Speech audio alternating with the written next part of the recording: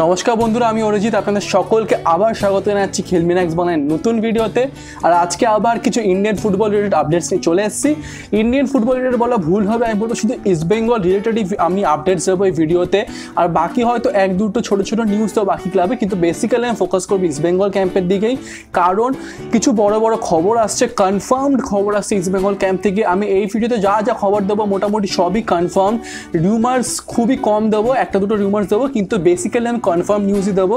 চারটে signing east Bengal কালকে প্রায় গভীর রাতে আশেপাশে কনফার্ম করেছে, সেই চারটে সাইনিংয়ের ব্যাপারেই কথা বলবো। চারটে সাইনিংয়ের মধ্যে তিনটে সাইনিং প্লেয়ার, যে প্লেয়ারগুলোকে সাইন করা হয়েছে সেই প্লেয়ারের ব্যাপারে রিউমার তো অনেকদিন ধরে শোনা যাচ্ছিল।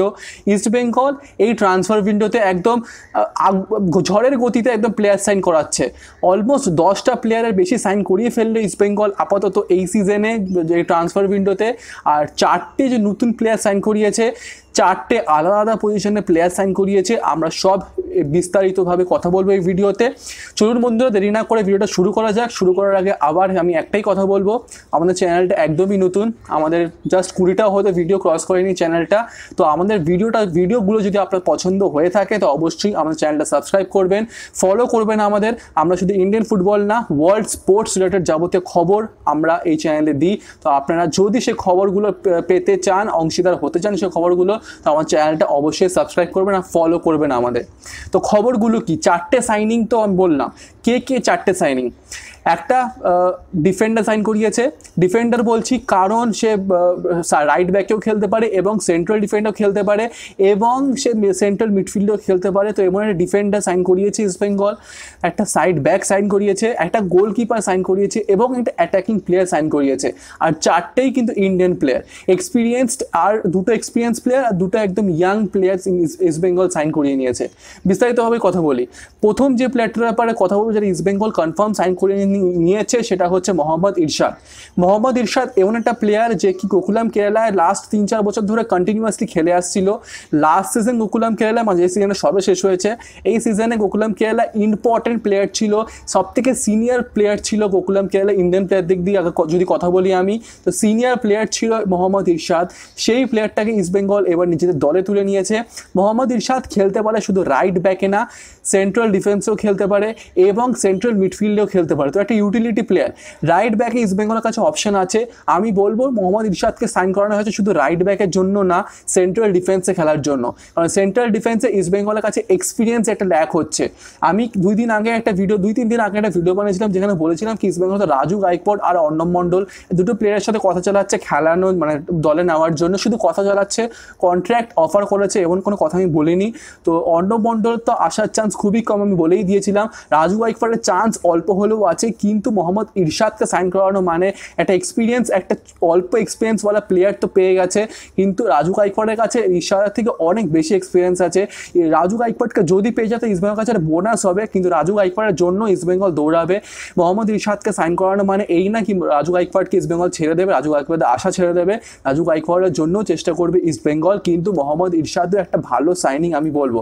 লাস্ট 2-3 বছর যদি মোহাম্মদ ইরশাদের পারফরমেন্সের দিকে দেখি, 2016 সালে সে খেলেছিল ডিএসকে শিবাজিয়ান্স, যে ক্লাবটা শুধু একটা বছরই আই লিগ খেলে।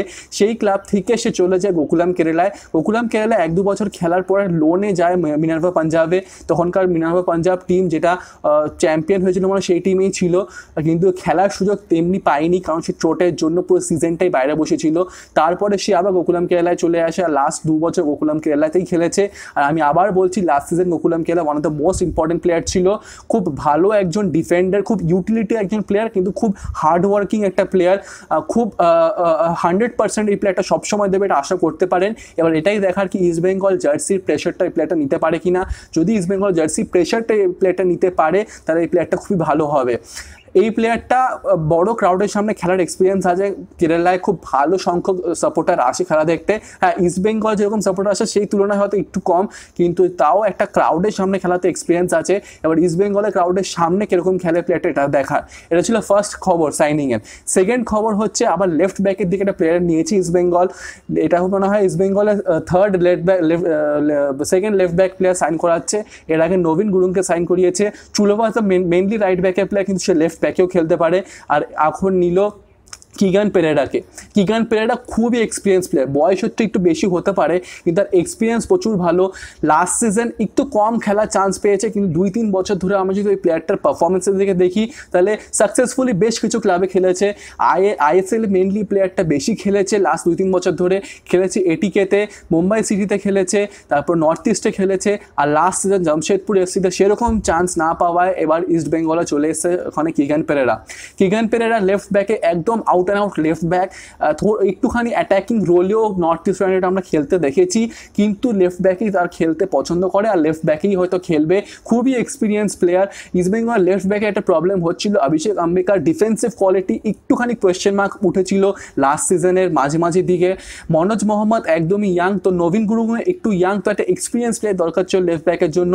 আর কিগান পেরেরা কিন্তু একটা এক্সপিরিয়েন্স দেবে ইস্ট বেঙ্গলের, একটা এক্সপিরিয়েন্স অপশন ইস্ট বেঙ্গলের জন্য লেফট ব্যাকে। অনেকগুলো ইস্ট বেঙ্গল ডিফেন্ডার সাইন করে নিয়েছে, এবার একটু মিডফিল্ডের দিকেও ইস্ট বেঙ্গল নজর দিতে হবে। মানে আমি বলছি না যে সেন্ট্রাল মিডফিল্ড, এটা রাইট উইং আর লেফট উইংয়ের দিকে নজর দিতে হবে। কিছু কিছু প্লেয়ারের নামও উঠছে যারা এই রোলটাও খেলতে পারে, আমি সেটা পরে বলছি। কিন্তু আরও দুটো প্লেয়ারের নাম বলবো। প্রথম যে আবার যে থার্ড প্লেয়ারটা যে ইস্ট বেঙ্গল কনফার্ম করেছে সাইনিং সেটা হচ্ছে গিরিক খোসলা। গিরিক খোসলা লাস্ট সিজন পাঞ্জাব এফসিতে খেলেছে, দীর্ঘ 3-4 বছর ধরে সে পাঞ্জাব এফসিতেই খেলে আসছে। একদম ইয়াং প্লেয়ার, 23 কি 24 বছর বয়স হবে প্লেয়ারটা, কিন্তু প্রত্যেকটা কোচ যারা পাঞ্জাব এফসিতে কোচিং করিয়েছে প্রত্যেকটা কোচ এই প্লেয়ারটার জন্য খুব ভালো ভালো শব্দ ইউজ করেছে, খুব উঁচু দরে রেখেছে এই প্লেয়ারটাকে, আর বলেছে এটা ইন্ডিয়ান ফিউচার একটা ভালো প্রসপেক্ট। আমরা জানি পাঞ্জাব এফসি, মিনার্ভা পাঞ্জাব একাডেমির যেই প্লেয়ারগুলো আসে তবে সব প্লেয়ারের মধ্যেই একটা পোটেনশিয়াল থাকে, আর মিনার্ভা পাঞ্জাবেরই প্রোডাক্ট গিরিক খোসলা। আর আমরা আশা করতে পারি ইন্ডিয়ান ফুটবল ভবিষ্যতের জন্য এই প্লেয়ারটা আমাদের দিকে নজর রাখতে হবে। আর এই প্লেয়ারটার ব্যাপারে যদি আমি বলি তো প্লেয়ারটার ব্যাপার লাস্ট সিজন মানে এই সিজন সব শেষ হয়েছে, খুব একটা চান্স পায়নি, কিছু সাবস্টিটিউট অ্যাপিয়ারেন্স করেছে, কিছু অল্প খুবই কম সংখ্যক ম্যাচ, হয়তো 2 কি 3টে ম্যাচ ফার্স্ট 11-এ চান্স পেয়েছিল। ডিপান্ডেডিকা তখন প্রথম দিকে আউট অফ ফর্ম থাকা বা চোটের জন্য হয়তো কিছু ম্যাচ খেলেনি, তখন চান্স দেওয়া হয়েছে। কিন্তু এই প্লেয়ারটা অ্যাটাকিং রোলে খেলতে পারে, আউট অ্যান্ড আউট স্ট্রাইকারও খেলতে পারে, লেফট উইংও খেলতে পারে। এই প্লেয়ারটা কিছু গোলও করেছে এই সিজন, একটা গোল আমার মনে আছে, হয়তো ইন্ডিয়ান অ্যারোস ছিল টিমটা, যখন পাঞ্জাব এফসি ইন্ডিয়ান অ্যারোস গোল খুলতে পারছিল না তখন 80 মিনিটের আশপাশে এসে গিরিক খোসলা গোল করে সেই ম্যাচে পাঞ্জাব এফসিকে জেতায়। সেই গিরিক খোসলাকেই সাইন করিয়েছে ইস্ট বেঙ্গল। খুবই utility player, as a striker খেলতে পারে, স্ট্রাইকারের পেছনে খেলতে পারে, আর উইংয়েও খেলতে পারে, লেফট উইংয়েও খেলতে পারে। তো খুব ভালো একটা অপশন আমি বলবো এটা, যেটা ইস্ট বেঙ্গলের হাতে থাকবে। আমি কালকের একটা ভিডিও বানিয়েছিলাম যেখানে আমি বলেছিলাম কি ইস্ট বেঙ্গল অ্যাপ্রোচ করতে মানে কথা চালাচ্ছে, এটা কথা শুরু হয়েছে রবিন সিংয়ের সাথে, মানে এরকম শোনা যাচ্ছে রিউমার, এটা কিন্তু রিউমার, রবিন সিংয়ের সাথে কথা চলছে। কিন্তু এখন গিরিক খোসলাকে সাইন করানোর পর এখন আরেকটা অ্যাটাকিং প্লেয়ার রবিন সিং, একটা এক্সপিরিয়েন্স প্লেয়ারকে নেবে কিনা ইস্ট বেঙ্গল, এবং সেটা একটা প্রশ্নের মুখে পড়ে যাচ্ছে। বলবন্ত সিংয়ের অপশন আছে, গিরিক খোসলারও অপশন এখন ইস্ট বেঙ্গল পেয়ে গেল। আর একটা অপশনের জন্য ইস্ট বেঙ্গল যায় কিনা সেটা এখন দেখার, কিন্তু আমার মনে হয় না রবিন সিং আসার সেরকম চান্স আছে। গিরিক খোসলা সাইন করানোটা একটা জাস্ট সময়ের অপেক্ষা ছিল। গিরিক খোসলা, মোহাম্মদ ইরশাদ আর কিগান পেরেরা, 3টে প্লেয়ার যে ইস্ট বেঙ্গল আসতে পারে এরকম অনেক দিন ধরে শোনা যাচ্ছিল। আমরা নিজেরাই এই চ্যানেলে ভিডিও বানিয়ে বলেছিলাম কি এই 3টে প্লেয়ার ইস্ট বেঙ্গল আসতে পারে, মোটামুটি কনফার্ম, আর সেটাই প্রমাণ হলো। একটুখানি দেরিতে হলো কিন্তু 4টে প্লেয়ারের অ্যানাউন্সমেন্ট একসাথে কালকে করা হয়েছে। 3টে প্লেয়ারের ব্যাপারে বললাম, আরেকটা প্লেয়ার যেটা ইস্ট বেঙ্গল সাইন করছে সেটা খুবই গুরুত্বপূর্ণ প্লেয়ার ইস্ট বেঙ্গলের জন্য, সেটা হচ্ছে একটা গোলকিপার পজিশন প্লেয়ার। আমরা ইস্ট বেঙ্গল লাস্ট 3-4 বছর ধরে প্রবলেম দেখছি গোলকিপিং পজিশনে, সেটা রাশিদ দাগারি হোক কি লাস্ট সিজন রালতেই হোক, মিস্টেক্স অনেক হয়েছে। তো এই সিজনে নতুন একটা প্লেয়ার গোলকিপিং অপশন ইস্ট বেঙ্গল তুলে নিল, আর সেটা হচ্ছে খুবই বড় একটা নাম এখন আমি বলবো ইন্ডিয়ান ফুটবল গোলকিপিং সার্কিটে, সেটা হচ্ছে শঙ্কর রয়। লাস্ট 2-3 বছর ধরে তার উত্থানটা একদম দেখার মতন, একদম ফেরি টেল যেটাকে বলে তা, সেটাই বেঙ্গল টিমে, সন্তোষ ট্রফি বেঙ্গল টিমে দুর্দান্ত গোলকিপিং করার পর সে চান্স পায় মোহনবাগান টিমে। তার আগে সে মোহামেডান টিমে খেলতো কিন্তু সেরকম চান্স পায়নি, কিন্তু বেঙ্গল টিমে খেলার পরে সে নজরে আসে। বেঙ্গল টিমে খেলার পরে সে মোহনবাগান তাকে সাইন করায়, 3 বছর মোহনবাগানে খেলার পর এখন ইস্ট বেঙ্গল এসছে। প্রথম সিজন যখন মোহনবাগান আছে তখন সেরকম চান্স একদমই পায়নি, তারপরের সিজন মানে মাঝখানের সিজনটা সে অল্প কিছু ম্যাচ চান্স পায়, কিন্তু সেই চান্সটা আসে যখন শিল্টন পল চোট পায় আর কিছু ম্যাচ সে খেলার চান্স পায়, কিন্তু এই লাস্ট সিজন যে সিজন সবাই শেষ হয়েছে সেই সিজনে শঙ্কর রয় আউটস্ট্যান্ডিং গোল করেছে, মোহনবাগান বারে one of the best goalkeeper হয়েছে এই সিজনের আইলিগে যদি আমরা পারফরমেন্সের দিনকে দেখি, কারণ 14টা ম্যাচ খেলে 6টা ম্যাচে ক্লিন শিট রেখেছে, যেটা পারফরমেন্স খুবই ভালো।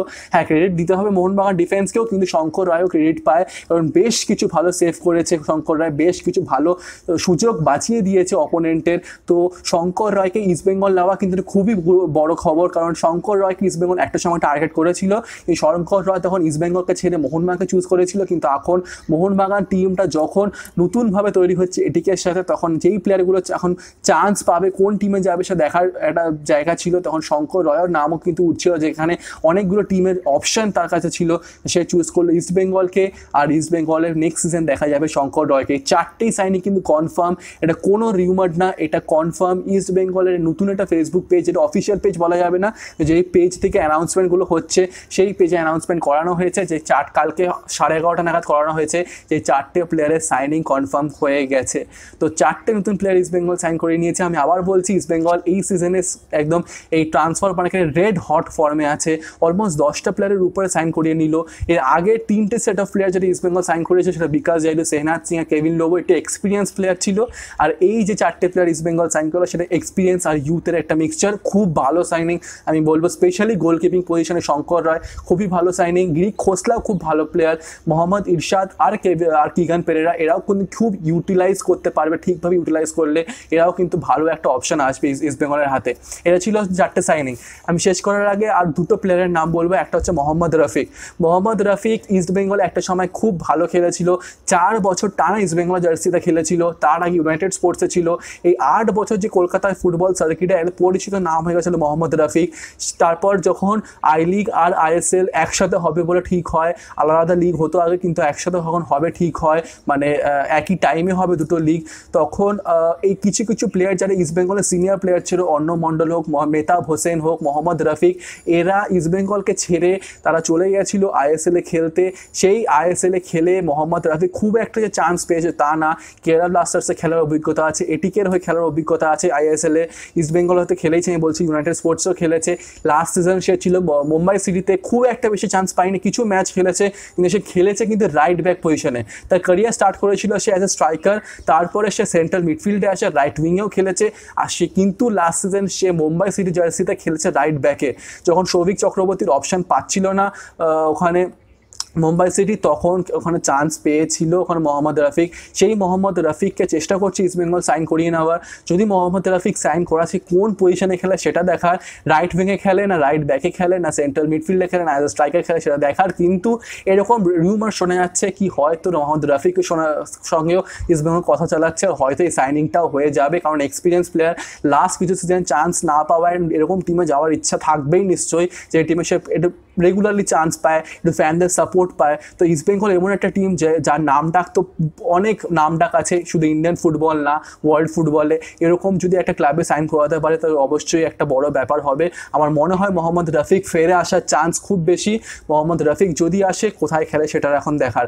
আরেকটা প্লেয়ার যেটার নাম নিয়ে আমি শেষ করবো ভিডিওটা, সেটাই আবার আমি বলছি ইস্টবেঙ্গলেরই আপডেট, সেটা হচ্ছে লালডন মাভাইয়া রালতে, রাইট উইংয়ের প্লেয়ার।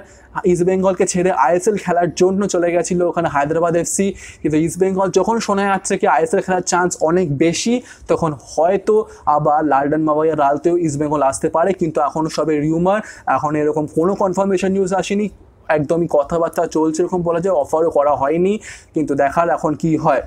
ভিডিও শেষ করার আগে আরেকটা বলবো, মানে অনেকগুলো খবর ছিল, আমি অনেকগুলো খবর বলতে পারলাম না, এখানে ভিডিওটা অনেক বড় হয়ে গেল, আমি অন্য একটা ভিডিও করবো, কিন্তু ইস্টবেঙ্গল রিলেটেড শুধু খবরগুলো আমি দিচ্ছি এখানে।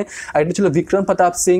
একটা সময় শোনা যাচ্ছিল কেরালা ব্লাস্টার্সের সাথে বিক্রম প্রতাপ সিংয়েরও একটা কথাবার্তা চালাচ্ছে ইস্টবেঙ্গল, কেরালা ব্লাস্টার্স আর ইস্টবেঙ্গল দুটো টিমই বিক্রম প্রতাপ সিংয়ের জন্য দৌড়েছিল, কিন্তু এখন এটাই শোনা যাচ্ছে দুটো টিমই আউট অফ রেস হয়ে গেছে।